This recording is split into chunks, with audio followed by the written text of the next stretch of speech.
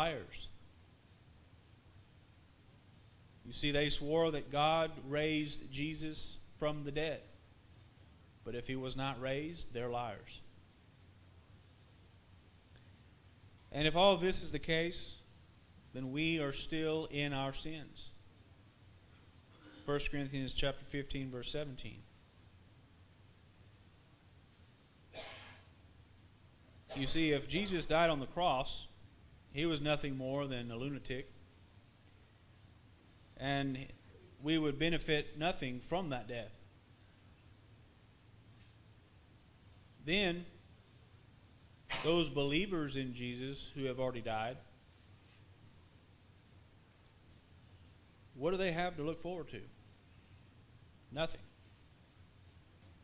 They would have no atonement for their sins, and they would have no hope after this life is over. 1 Corinthians chapter 15, verse 18. And in general, those who would be called Christians, those who are of Christ, are most to be pitied.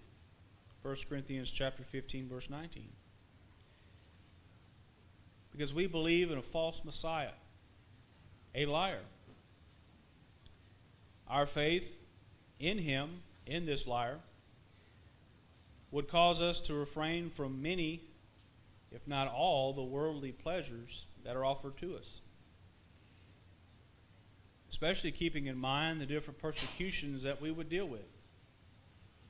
All of that would be miserable to us, and it's all for naught.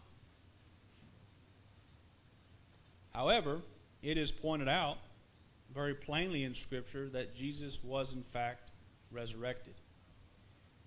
The significance for that, or for us today, is, first off, the fact that Jesus was raised. It gives us justification. It verifies our justification. Romans chapter 4, verses 24 and 25. Jesus said that his blood would be adequate, cleansing our sins. He shed that blood in his death. Matthew 26, verse 28. And by raising Jesus from the dead, God demonstrated that the sacrifice of Jesus, his only begotten Son, was acceptable in his sight. Was in fact the propitiation for our sins. It was an adequate payment for the wrath of God. Romans 8, verses 33 and 34.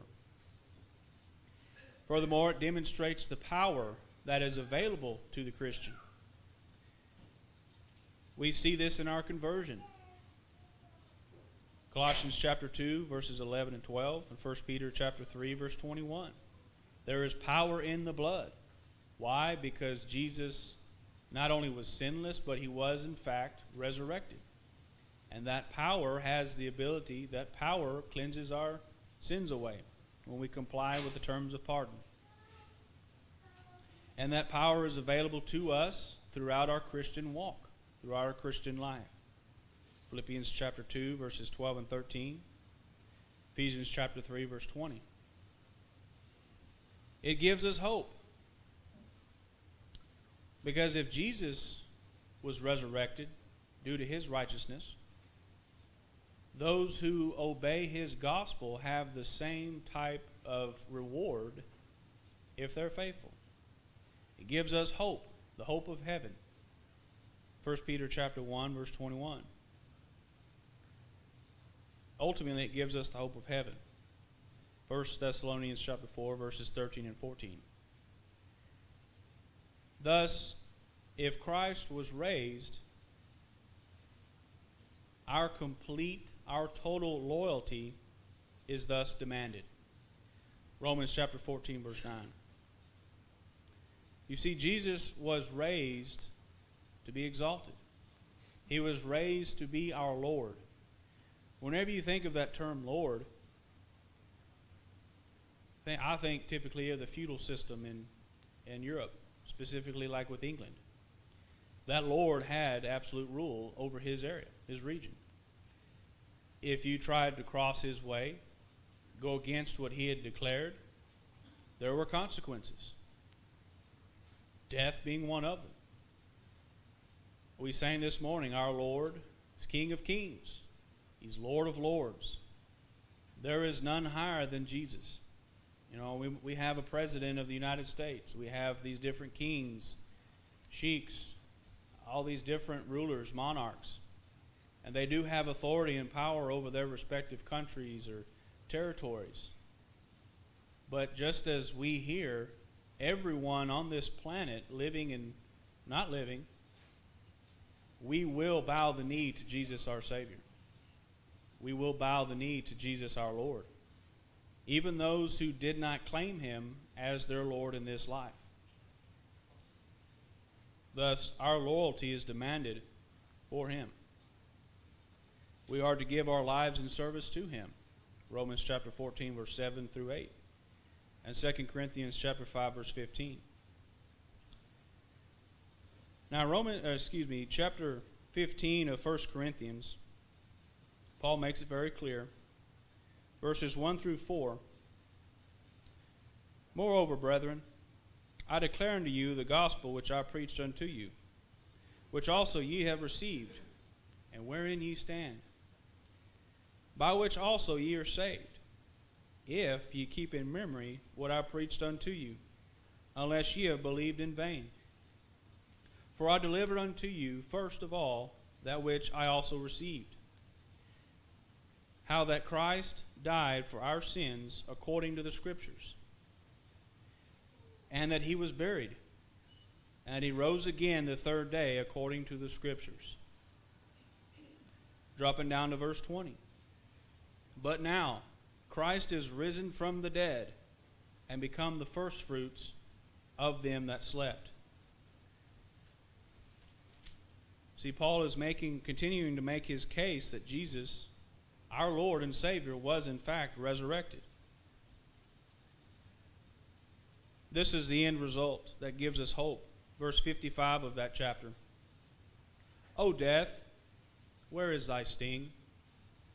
O grave, where is thy victory? The sting of death is sin, and the strength of sin is the law.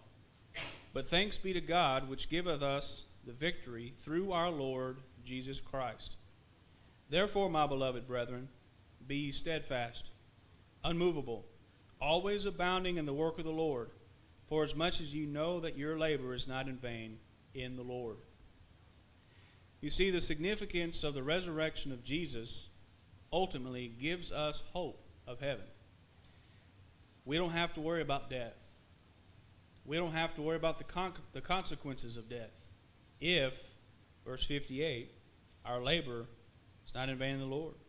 We're always working for the Lord, doing what he commands, living out his gospel, abstaining from the things we ought to, and doing those things that we ought to. But as an unbeliever, as someone who is of the world, who is not a Christian, you don't have this hope to look forward to. You should be worried about the sting of death. Because when this life is over, what do you have to look forward to? It's not heaven. You think of all the evil people in the world, how we hate them. Think of Adolf Hitler, all the horrible things he did. Is that the kind of individual you want to spend eternity with? Think of all the people who have murdered, Ted Bundy and on down the line. All the people who we consider have done horrible things, outside of the fact that they're not obedient to Christ. That's who you're choosing to align yourself with when this life is over. Now, if that appeals to you, there's not really anything I can say to change your mind. But the gospel offers hope. That hope is due to the resurrection of our Savior, Jesus the Christ. So if you're not a Christian this afternoon, why not become one? Belief in Christ, repentance of past sins, and confession of him before others, ultimately resulting in your baptism.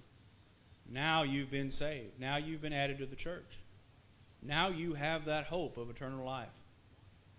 However, as an erring child of God, you've allowed sin back into your life. Why not have that hope once more? Confess your faults. We'll pray with you and for you. You can be restored to an upstanding relationship with your Creator. Why not keep that hope? Whichever your need might be of these two, please make it known as together we stand and sing.